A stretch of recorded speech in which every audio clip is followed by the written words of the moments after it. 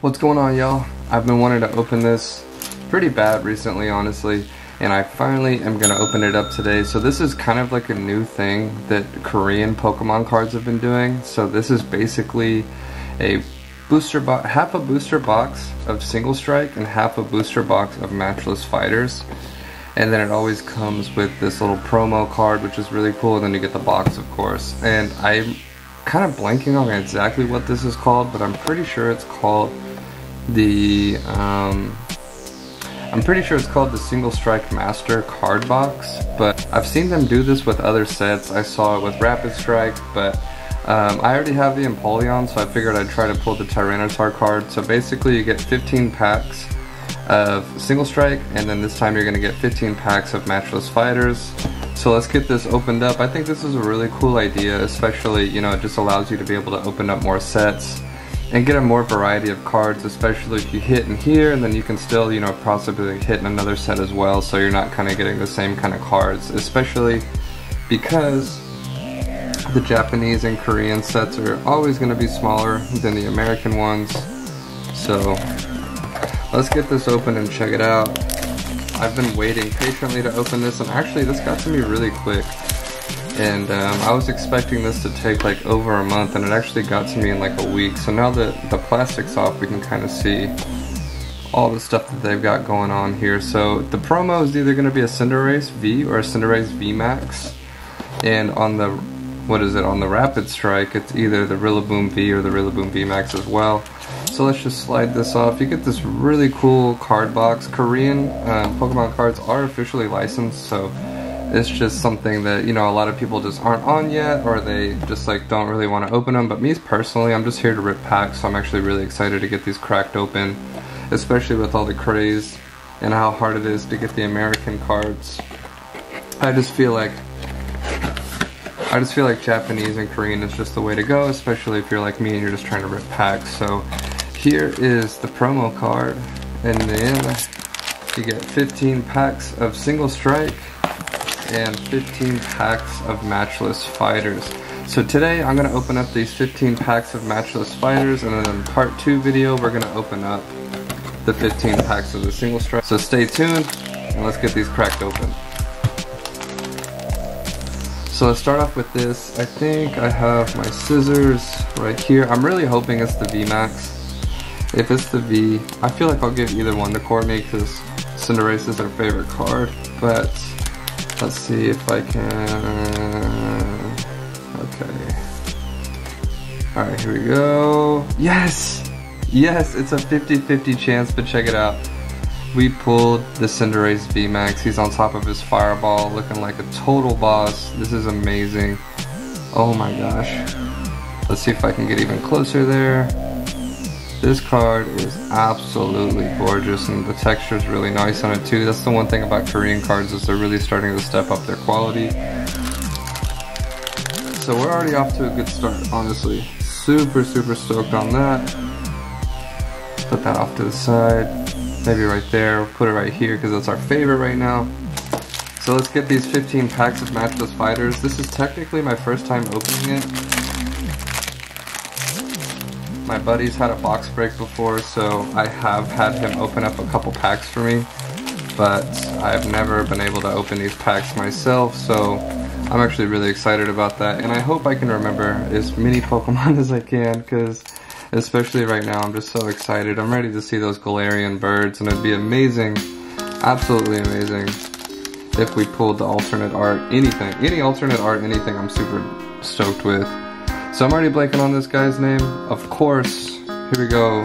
Cream Puff or something like that. It's something Puff. The little Braviary bird, first form. Oh no, this is, whatever, you know, we're already, let's just keep it moving. I'm not even going to try to slip up on that. So it's the Kakuna right here, non-hollow. This Kakuna card is actually really cool. Probably one of the more Kakuna cards I've ever seen. And let's move on to pack 2. I feel like sometimes maybe you can open these like Japanese, but for some reason these are a lot harder. So you can rip them, but honestly, with these, I'd rather just cut them, honestly. The Japanese packs are a lot easier to open up, so you get a Tentacool, and get a Lantern. I've always really liked Lantern. This is a really cool Heracross card. What is this? Surfetched? Yeah, I think this one's the Surfetched. And it looks like we have something behind it. Oh, here we go. Let's go. Galarian Moltres V.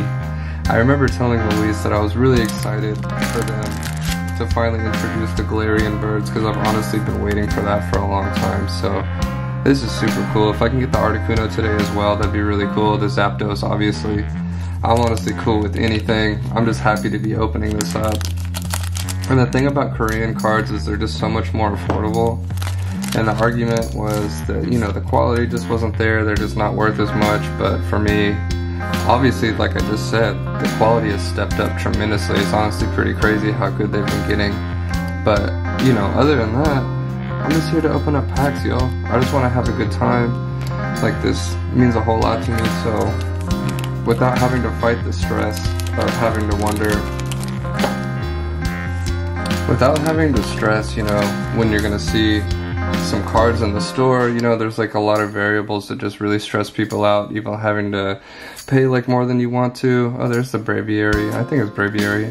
This is a really cool Delibird. I didn't mention that earlier. I think this is one of the coolest Pokemon that they've ever come up with. There's something about it. Super goofy, super cute, but always a really cool card. And I'm pretty caffeinated right now, I'm not gonna lie, so I'm gonna try to chill out. I was really excited about this, y'all. So, and that's the one thing, it's like you hit holos, you're gonna get V cards, you're gonna get V Max, you're gonna hit secret rares. The only thing about Korean booster boxes, pretty much up until this point, I don't know if that's something that's gonna change. I think with the Sword and Shield sets that have been coming out, you've been hitting a lot more secret rares, but with Korean booster boxes, you're not guaranteed a secret rare. That is the only difference. Obviously, besides it has the international backing and it has the yellow borders, you know, the Japanese ones have the gray borders and then the Japanese background. But honestly, this brings me just as much the same kind of joy. Oh, cool. Non-holo. And that's what we're here, right? We're here to enjoy the TCG. We're here to enjoy the hobby. I'm just here to open up packs.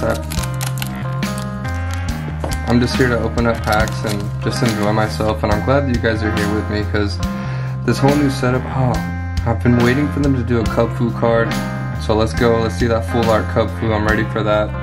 Maybe in the later sets this summer, that would be really awesome. I think Cubfu is so cool. I haven't evolved it yet, I just can't let it go. I just, you know, that's just me. I get really attached to things, and it looks like, oh cool, I'll get a Dracozolt V. So like I said, you're gonna hit the Vs, you're gonna hit the V Maxes, you're gonna hit the secret rares, you're gonna get the holos. The Sun and Moon Korean cards like aren't the nicest, and the hits are a lot harder, honestly. You just get like usually kind of like a few GX cards per box. If you're lucky, you're gonna get a full art secret rare. But at least with the Sword and Shield era Korean booster boxes, you're going to hit a lot of Vs, you're going to hit V-Maxes, obviously you're going to be pretty consistent on holos. And I think you just have a way better chance of pulling a secret rare. Another Lantern, we move these magical scissors. I think the Sobble card is really cool. Sobble's really cool, that's the one thing. And then there he is right there with Passimian. That's the one cool thing about watching the cartoon, is you kind of just like, get to see these Pokemon how they were intended to be, you know, without kind of interpreting your own like vision about them. You can kind of see how they're supposed to be, like with their attributes, with their like, you know, just the way that they act. And I just think it's really cool to see that whenever you see it in the show, whenever they're brought to life. It kind of just makes you attached to them a little bit more. And a Tentacool. Here we go, Spiritomb. And we have a Brawly non-holo. There's just so much stress in the Pokemon world, y'all. And if I can provide some chill environment, if I can provide any type of positive energy to this TCG, I'm happy. And you know, I don't get in arguments with people, but like I said, it's for a lot of people, it's either English cards or bust. And I get that, you know, as far as like values go. Cool, we get a Thundurus Holo. As far as just the energy goes, you know, a lot of people are in it straight for the return, and that's fine. I'm not going to argue with that. You know, I have a sealed collection. Obviously, like, I collect things knowing that they're going to gain value in the future, but for the most part, this is just for fun, and I have a blast doing it. and I don't really like to bring any type of aggressive energy to it because I just don't see the point, you know? Like, no need to be flexing like this Weedle. We're just here to chill and have a good time and just rip packs, honestly. And we have some body armor non-holo. So I plan on buying more of this product. You know, I'm sure they're going to be doing this with other booster boxes. Like I said, they had a Matchless Fighters, and then they also had a Rapid Strike one. I went for the single strike just to see, you know, get lucky, pull that Tyranitar. So I think we still have 4 more packs after this. We haven't hit a secret out of these. I don't believe we've even hit a VMAX, obviously, besides the promo. So hopefully that's coming soon. That'd be cool. Beedrill Holo. Hopefully it gives us some good luck today. And at the moment too, if you're curious, CGC does not grade modern Korean cards. They only grade vintage. But I'm sure that will change. I know CGC is making a lot of moves at the moment. I'm actually really excited for them to open up the avenue for Yu-Gi-Oh! I have a lot of Yu-Gi-Oh! Cards that I would be totally down to send. Oh, what is this? Oh, cool, a Shaman. I think Shaman's really cool. But, you know, them opening up Yu-Gi-Oh! Just brings a whole nother avenue, and I'm just really excited, and it doesn't matter. I've heard of other grading companies like HGA, but I don't want to say this unless I know for myself. But I don't know if they sonically seal their slabs. So, but you know, I've heard the same thing with CGC too. So I'd rather just do my own homework. But they have cool slabs too. That cool Heracross, that Doug Trio, and we have, what is this, Sculpede? I think that one's Sculpede. I always get them mixed up. All right, last 2 packs of this Matchless Fighters, guys. And then I will be putting out part 2, and we'll be opening up the single strike 15 pack. There you go, this little horn. Uh-oh. What is this? Oh, you know what? I think we might have our first VMAX. Oh, nice. Blaziken VMAX. You know what? I've been seeing these cards online. I honestly didn't buy the Japanese set. I've been setting up my new studio, so I've kind of been putting my expenses in other places. So I'm really excited to finally get to open this. And I actually have a booster box as well. I keep forgetting. I have a booster box of Matchless Fighters that I'll be opening up soon. So, you know, I just wanted to do this for fun, and I hope you guys enjoy it. Remember to like and subscribe if you like the content I got going on, because this is a lot of fun for me, especially now that I'm moved into this new studio. Can kind of just like really do what I want with it, so it means a lot, and I really appreciate you guys' support. Last pack. Let's see a secret rare. Let's see something crazy. Let's not cut my thumb off, because these scissors are very sharp. Alright, here we go. Here we go, Surfetched. Villipede, I think. Oh my god, we call Lulu this all the time, and I'm blanking. Oh my god, that is so embarrassing. But little puppy. And the horn. And we have, oh cool. Whoa. Oh man, I was tripping for a second. I thought we were opening up single strike. I was like, oh, they gave us a Rapid Strike Urshifu in the single strike box. But no, that's really cool. Alright guys.